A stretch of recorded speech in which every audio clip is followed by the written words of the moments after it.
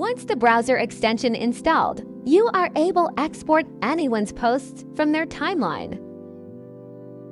Now we successfully fetched 1,000 posts from Mark Zuckerberg. That's a lot.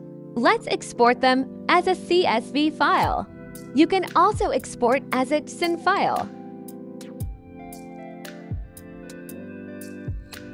How to export posts from any page?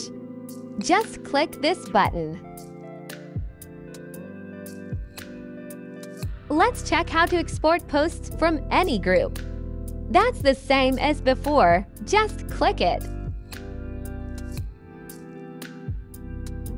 This is the post fields we just downloaded as a JSON file.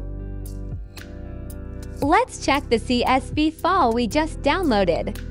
You can import it from Google Sheet and so on. After fetching the posts, you can now download them in the source format, which includes screenshots and resource files of the posts, where you can click the Start to Export button to begin the export task.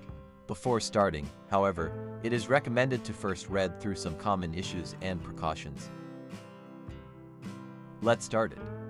After clicking Got it, it will automatically open the corresponding post, take a screenshot of it, and download it. This process is automated, and all images in the post will be downloaded. Once all tasks are completed, we can view the downloaded posts by clicking on the Export Posts for Facebook folder. You will see that each post has its own folder created based on the creation time.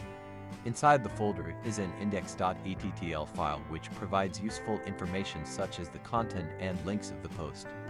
Thank you for watching.